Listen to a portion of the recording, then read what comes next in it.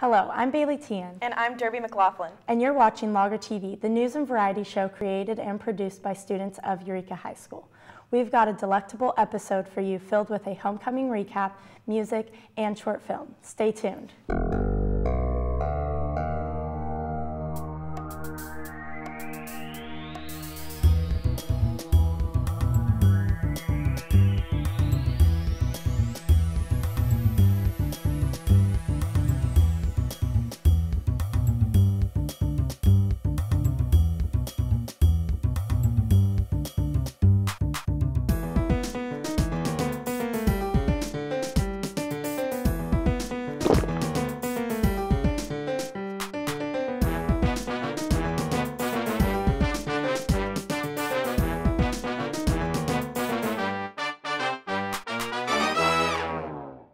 First, some school news. Eureka High School recently celebrated homecoming. There were many activities going on throughout the week for students and teachers.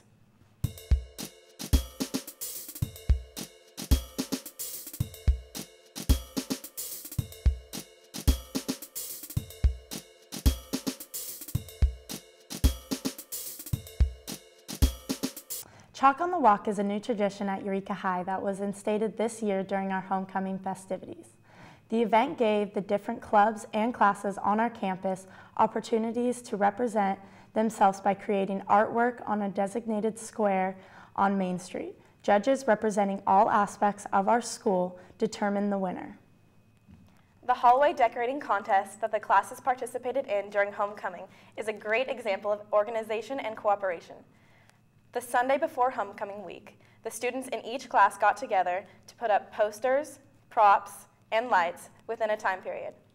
The classes got to display their school spirit and class pride by decorating their specific hallway to match the class theme. The Monday morning of homecoming, each hallway is judged and a winner is declared at the lunchtime rally, kicking off the homecoming competitions. Dress-up days are a homecoming tradition here at Eureka High. They allow students to support their classes, show their school spirit, and wear something silly. This year, we introduced Disney Day to our lineup. This day let the students celebrate the magic that is made every year at EHS. Students sported princess gowns, Mickey ears, and hunchbacks to portray beloved characters that we were acquainted with in our childhood. The Tug of War Rally is a competition between the classes and the faculty where the freshmen compete against the seniors and the sophomores against the juniors.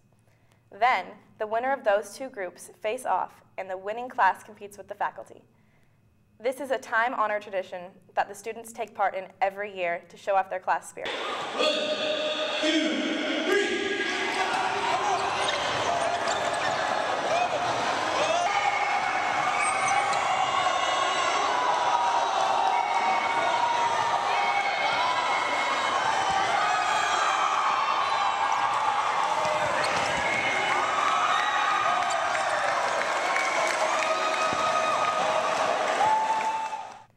And now for a musical performance by Mixed Ensemble. Kayla, and we are Mixed Ensemble. This is my 4th year in Mixed Ensemble. We are an audition group, and we are an all-girls group at Eureka High.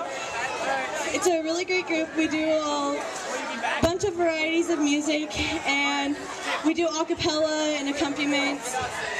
It's a really fun group to be in. We get to travel. I've gone to San Francisco and to Portland with this group, and we've sang in a jazz festival in Portland and got to go see lots of exciting shows. Today we're doing 2 a cappella songs. We're currently waiting for our conductor though. He's in the middle of doing orchestra.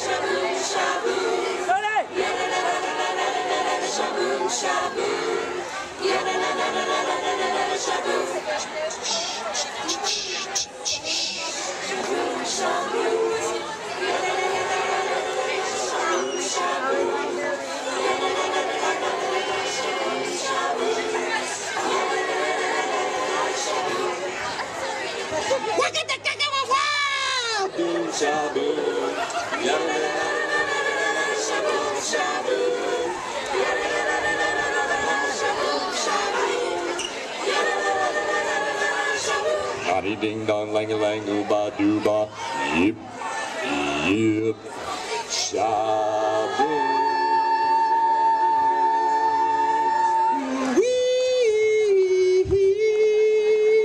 Yeah. And now a short film by John George. So once upon a time in a magical land, not far from your home, there lived a powerful wizard with a monocle. But he was an evil wizard. So anyways, the wizard lived in a dark, magical forest, which one day, a wearied warrior was walking home to his family from the Great Crusades. But the wizard stopped the warrior off guard and demanded a fee for him to have safe passage through the forest. The wizard said that if the man did not pay, he would incinerate him into 1,000,000 pieces. But the poor warrior replied, "But kind sir, I have no money. I am just trying to reach my family." The wizard had to think of a way for the warrior to repay him.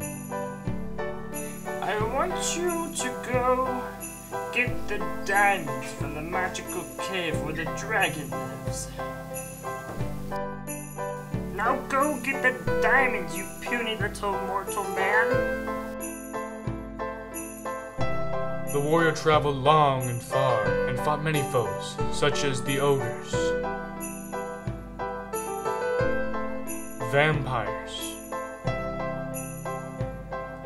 and zombies. Tons of zombies.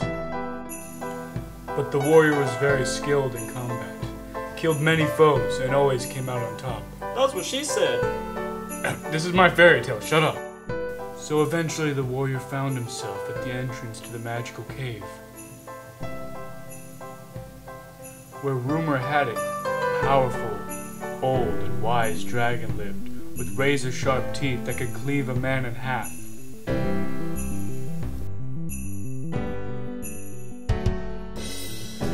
But this did not bother our warrior, for he was fearless. He was brave. This warrior, he was valiant. And he was ever so handsome. So the warrior poked his head into the dark, desolate, and dank cavern. Yoo-hoo! He looked around the cave, sword at the ready, ready for anything.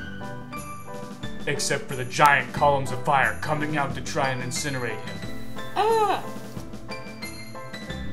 Our warrior may have lost his hair, but not his pride or his spirit.